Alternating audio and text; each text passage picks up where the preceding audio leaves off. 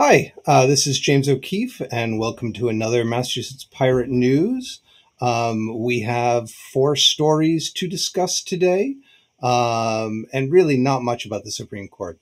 Before I get to who I'm with, we had our democracy and dog food meeting last Saturday, and we're going to have another one this upcoming Saturday at noon. So if you want to help with tech stuff, by all means, come onto the live stream and join us. So with that, I'm joined today by Eli, Joe, and Steve. How are the three of you?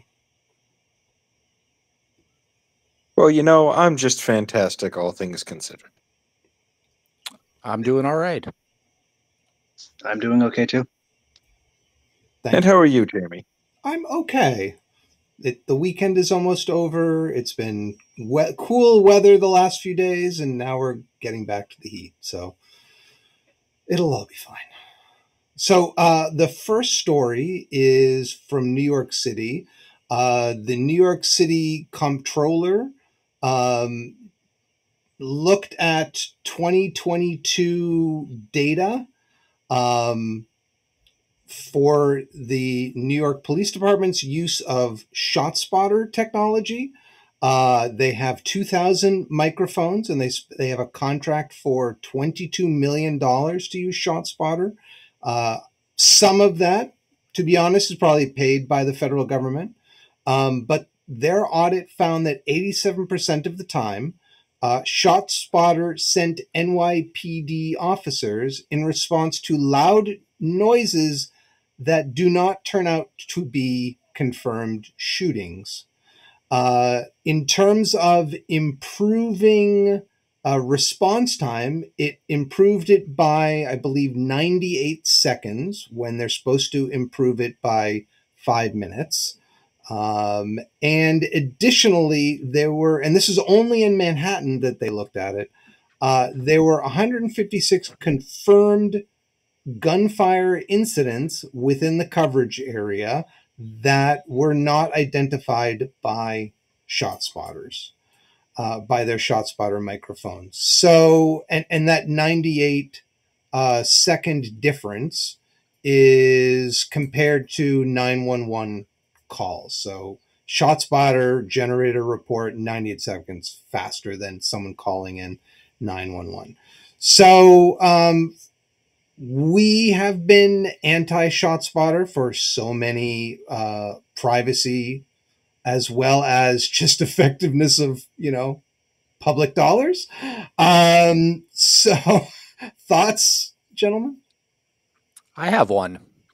Skimming through the audit report, one section that just caught my attention was, as part of the contract, NYPD wanted to have a service level agreement. It's a reasonable thing to have. And so the performance standard here was that 90% of unsuppressed outdoor gunfire incidents using standard commercially available rounds greater than 25 caliber inside the coverage areas will be detected within 25 meters of the actual location. Okay.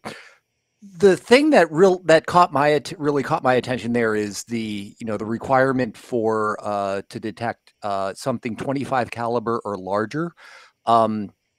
Slightly smaller is a 223, which is a common type of round used in assault rifles. Now, I mean, considering that you've got this system that's supposed to detect firearms, and you basically have a service level agreement saying, no, yeah, but you don't need to detect the ammunition that's commonly used in assault weapons, And mass like shooting. AR-15s and so on. So yeah, I just thought that was kind of funny. Isn't a more common round that's used, especially in inner cities, like 9mm, and that's way below 223. Just saying. No, 9mm is bigger than 9. 223. Is it? Yeah, Yeah. 5.56 millimeter is 223. So 9mm is bigger. But I thought 5.56 was a rifle round, and 9mm is a little bit smaller, isn't it? It's a pistol round, but it is a larger projectile. Yes, it's a wider projectile. It's probably shorter than a 5.56. Yeah. And it's a little smaller than a 45. Right. For those of you who don't know, 25 caliber is 1/4 of an inch. 50 caliber, 12.7 millimeters is half an inch. So.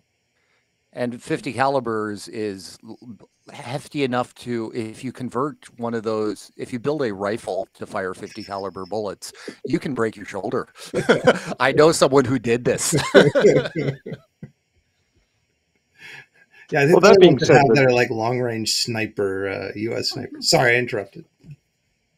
No, I was just going to say, I mean, just the financial like expenditure of resources when we can't even balance the budget on something that clearly isn't effective and is just wasting a lot of our officers' resources and time. We could be using their time much more effectively and more impactfully, like community policing or training on how to not pull your gun on civilians and knowing the law. Yeah, and I'd imagine that the MTA could have used some of that money, especially now since they have a big maintenance backlog. They were counting on congestion pricing to sort of meet their capital needs, and New York's governor just totally killed that. So, yeah. Or all the libraries that New York City has closed for some inexplicable reason. I don't know. It's not a lot of money, so $22 million would go a long way. Yep. So we'll have links to the actual audit report as well as a summary from hellgatenyc.com. Next up on it is Galvin. Secretary of State William Galvin spoke on WBZ TV. Elections are our thing, and he's in charge of elections. So, Joe, what's the update there? Yeah, so he expressed a couple of concerns. One with how a lot of people don't trust in the process. Now, I know that a lot of the times people don't. A lot of the incumbents don't even have anyone running against them, and a lot of people, thanks to social media and stuff like that, think it's. Sorry, my son's in the background. A lot of the. He's afraid that most people don't trust in the process. And so one of the things that I would have to say is we need to bring a lot more transparency. And, they're always looking for people to volunteer at the polls. It is something that you can get paid for at most of them. Of course, they would accept volunteers, but it's something that you can actually go for a day and do. And so if you don't really trust the process, take part in it. Be a part of it, and see how it's actually done. And then the other part, oh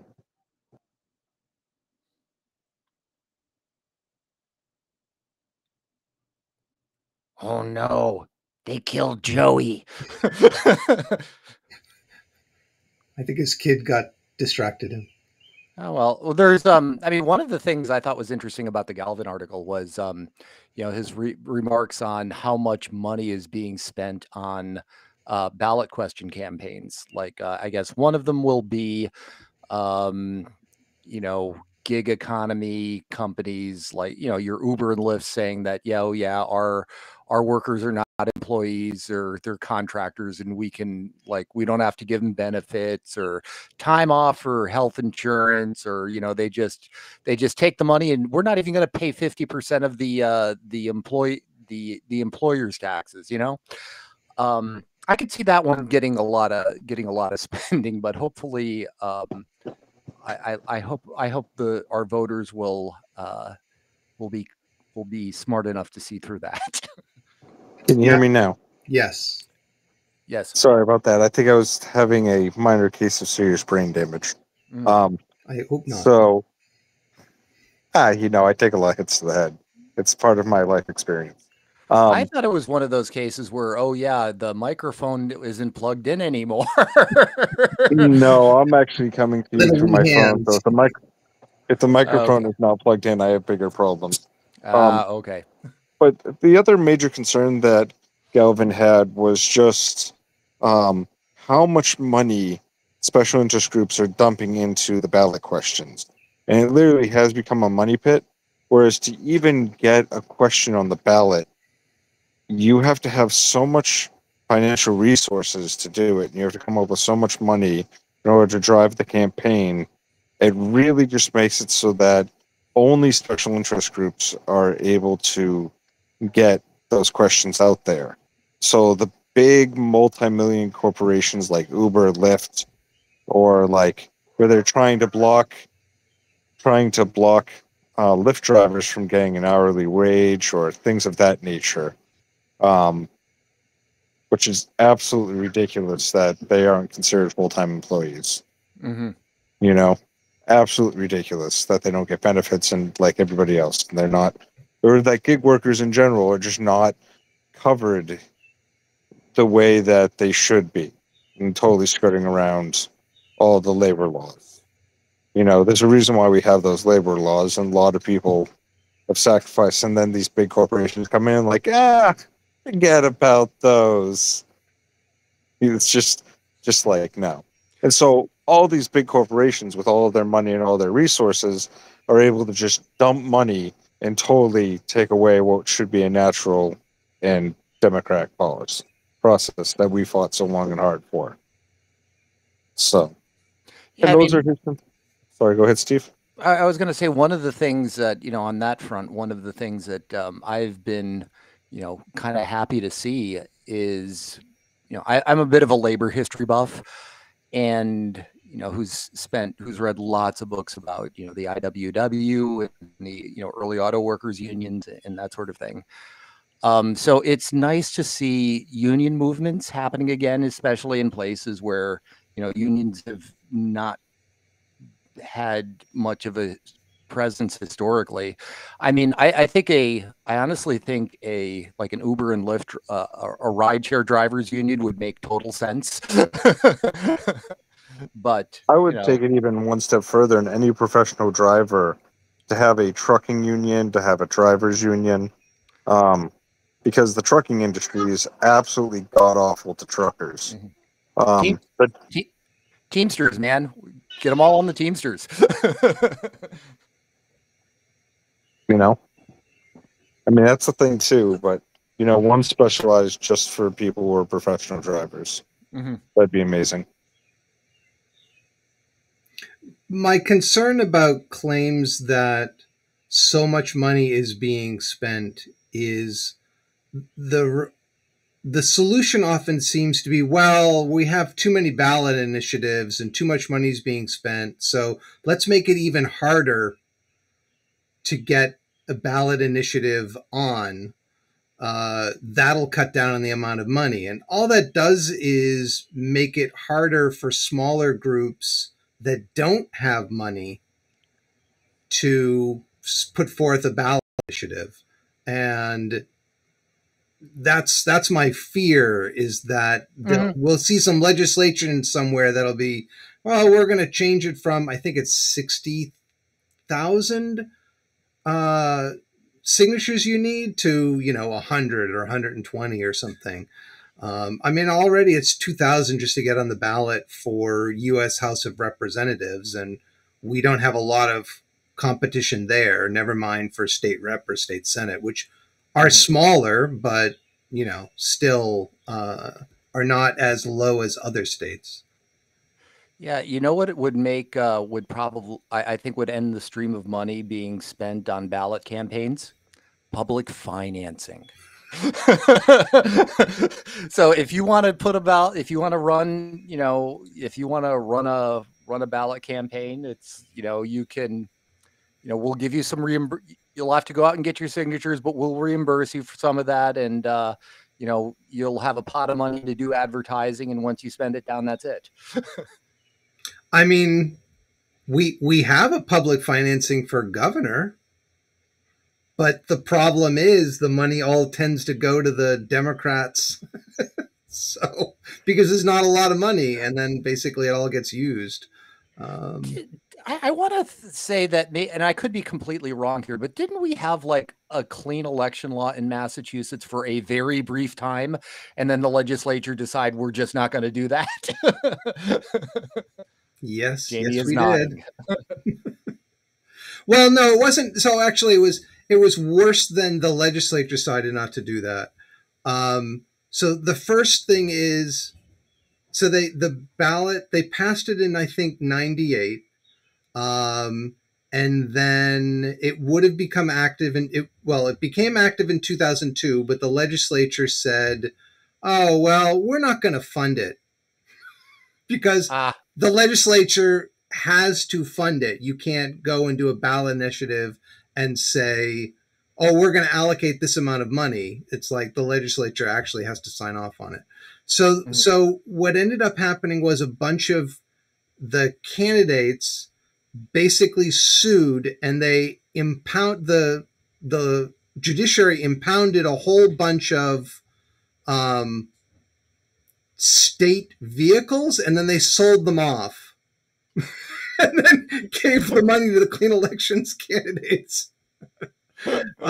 But in addition to that, the legislature said, oh, well, we're going to, it's unfair to give money to these other candidates. So we're going to increase the amount of money for constituent services for office holders.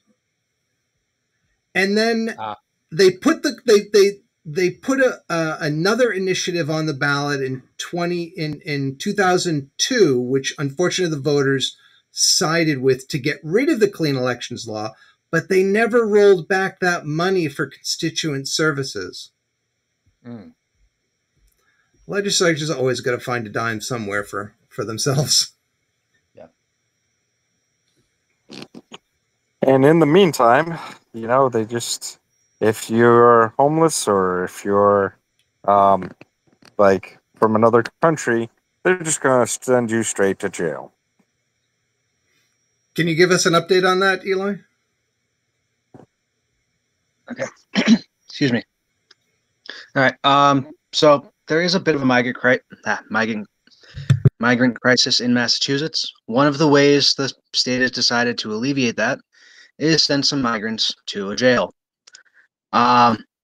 So the old Bay State Correction Facility, which is in Norfolk, that closed a little while ago, and they're going to send anywhere from about 400 to 450, from what I've seen, immigrants to there to help alleviate that strain a bit. And the town isn't exactly too happy about that because the town has next to no resources. It's, from what I see, pretty much a gas station, a pizza shop, and that's it. So they're worried that the school system is going to get pressure. I was about to say polluted, but that was by far the wrong word. There's going to be a lot of people, or there's huge protests going on in the town because people aren't happy about that. I fumbled that so badly with what I'm trying to say, but I think I got the important parts out. Yeah, I heard a recording of one public meeting I guess it was a select board hearing or something, and wow, talk about NIMBYism on full display. The fellow who gets up and says, well, regardless, I using my own community as an example. There was a 100-year period where Arlington had double-digit population growth, decade on decade on decade on decade, and in one decade it was even like 93%. 450 people is not a huge, it ain't a lot. I mean, and especially if you consider in comparison to what kind of the housing shortage that we have now, 450 people, we need housing for a lot more than that. So yeah, I'm a little disappointed that this community is getting so bent out of shape. And, to be perfectly honest, I think this is just my gut feeling here, but what we're seeing with foreign migrants is going to be just a drop in the bucket compared to what we see with internal migration, due to weather-related disasters, areas of the country running out of water, and so on. I think this is just like the warm-up exercise, and the real population shifts are coming in a couple of years, or coming in, perhaps a couple of decades. Well, I think one of the questions, not to play devil's advocate, but here's the other side of the coin, and what Maura Healey was taking so much heat for, isn't there a raise in crime level in the populations that have the migrants? My understanding is no. So the statistics, if I recall correctly, are legal immigrants have the least crime. And then I believe the next group are undocumented immigrants. And then, folks who have been here a while. And then there's Nazis. Well, yeah. They're in a world all their own. I mean, and apparently in France, it would seem. I'm not really one to cast stones, in the whole crime department, but just saying. I'm just saying that, I was trying to cooperate. Mm-hmm. That time when the police talked with us, gathering signatures for you. Oh yeah. Jamie was fighting the law. So fearsome. Me and my camera. No, but in Massachusetts, we do have a state law that in Massachusetts you have a right to shelter. Yeah. So what the governor is doing by housing people on a currently unused piece of state property is, she's trying to basically follow the law. I'm with her on this one.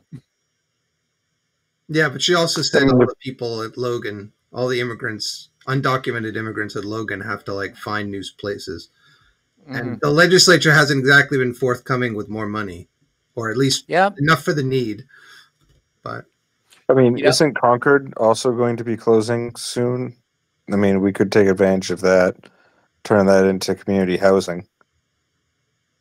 I mean, I have no problem using government resources to do community housing, especially for low-income emergency housing. A roof is a roof, and you can take out the concrete bed and put in a real one. Yeah, I mean, there's a real fancy hotel called I think it's a Charles Street Hotel, but it's down by Charles MGH. And, back in the day, it used to be a prison. It's pretty fancy now. So, I mean, adaptive reuse is a thing. And we have facilities and that can be reused or repurposed. We should totally be doing that. Yeah, especially if it's not crumbling. So speaking of housing, Steve, can you get us an update on what the Massachusetts Senate has approved? So the Senate this past week did their deliberations on the bond bill. So the House passed it some time ago. The Senate had their turn this week. There were 332 amendments, which, I skimmed through some of them. It's something, there's enough there that you really need, you need staff to go through this sort of stuff for you to really understand it, because some of them are very technical, like, you'll change in chapter X, section Y, paragraph Z, you're going to remove these 3 words. And, it takes a while to, to sort of dig in and figure out what that's doing. But a lot of the things in the bond bill were housing related. One common one was communities, amendments asking that would basically allocate more money to house authorities in different communities. A lot of those seem to pass. My own senator, Cindy Friedman, put in, put in a request to increase funding for the Arlington Housing Authority, and I think that was adopted. And that's all well and good. Housing authorities tend to need money. That's just a thing right now. It looks like the provision for accessory dwelling units being allowed in places where you can build single family homes. It looks like that made it through. There were a couple of interesting things in interesting amendments.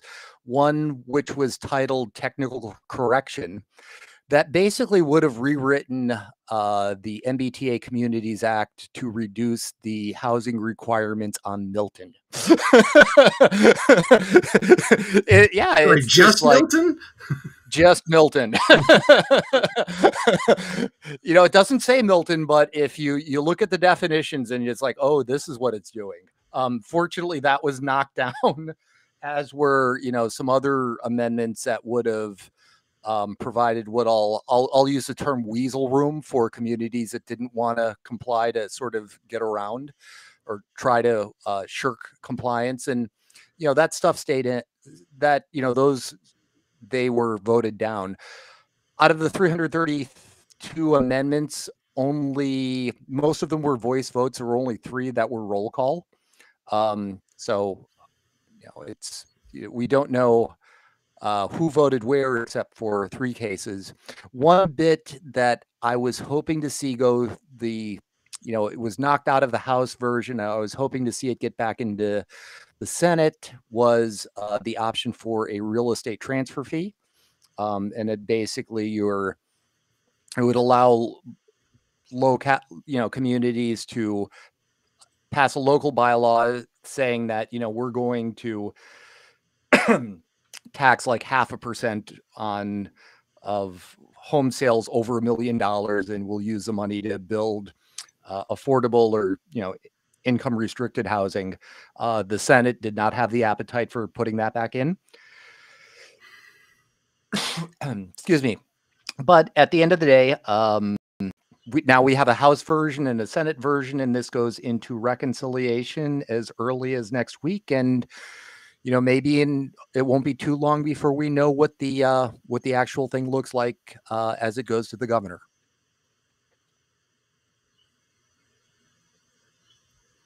Joy. So what's the particular bill if people want to contact their House member to say they support the Senate version or whatever? Well, this House has already voted. So it's, I don't know. The reconciliation. Yeah, I don't know who's on the reconciliation committee, but the Senate bill is S 2834. And you can go to malegislature.gov and read all about it. So all in all, a win. Overall, yeah, I think there's some good stuff in there. It's, the housing problem is, it's something, it's been decades in the making. It will take decades to fix. And this is kind of like the next iteration of talking about what to do and actually doing some stuff. So it's the doing some stuff part that I'm rather encouraged to see.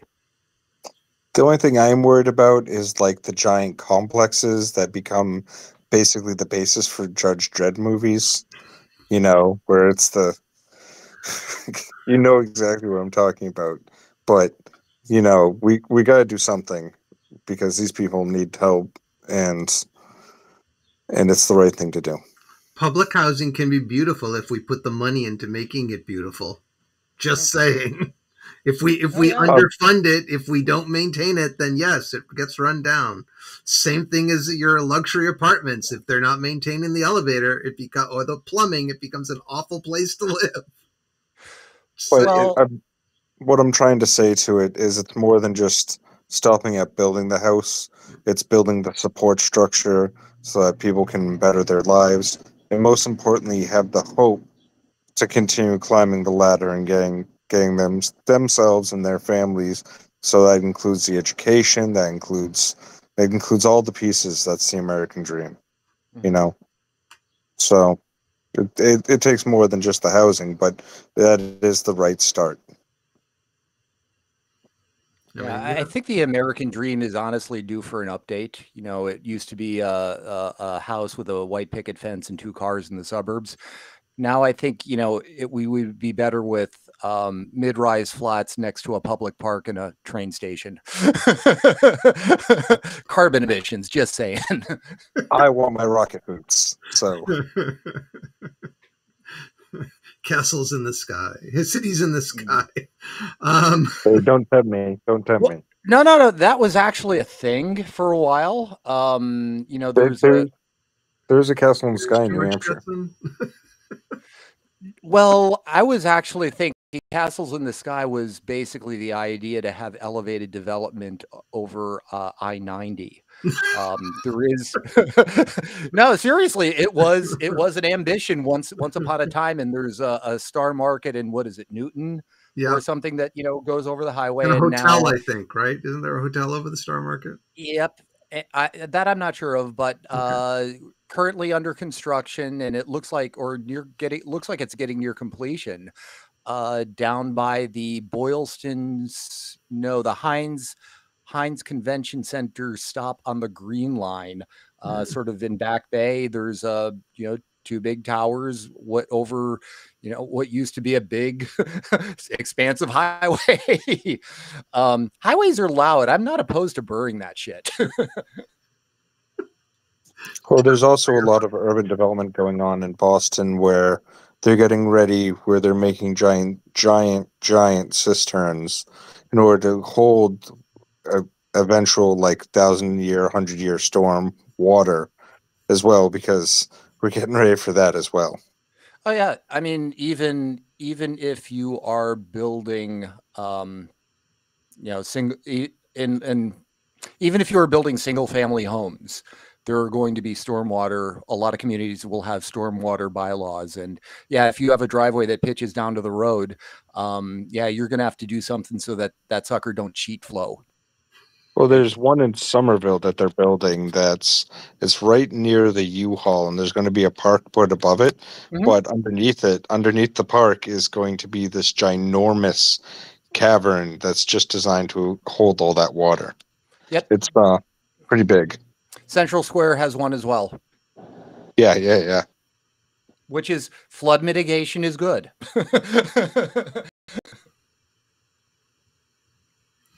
So with that, thank you for watching this week's episode of the Massachusetts Pirate Party News. Thank you, Eli, Steve, and Joe, for joining me on this endeavor. We hope you all have a wonderful week. We're planning to have a meeting this Thursday. So if you're interested in helping us make decisions, by all means, check out masspirates.org. There'll be information there in the sidebar. So with that, hold the phone. Yep. Hold the phone. Yep. Thursday's the holiday. Oh, the week from Thursday. Yes. Yeah, that was, thank you for that. Yeah. Okay. Well, 4th of July, also known as Scare the Dog Day. yes. Thank you. Oh, one more thing that I forgot to mention, July 3rd, I believe at 6 p.m. Anyways, we'll post it at masspirates.org. Now that Julian Assange is out of Belmarsh prison, flew to, I think, Guam? No, not Guam. Like the Marshall Islands or something.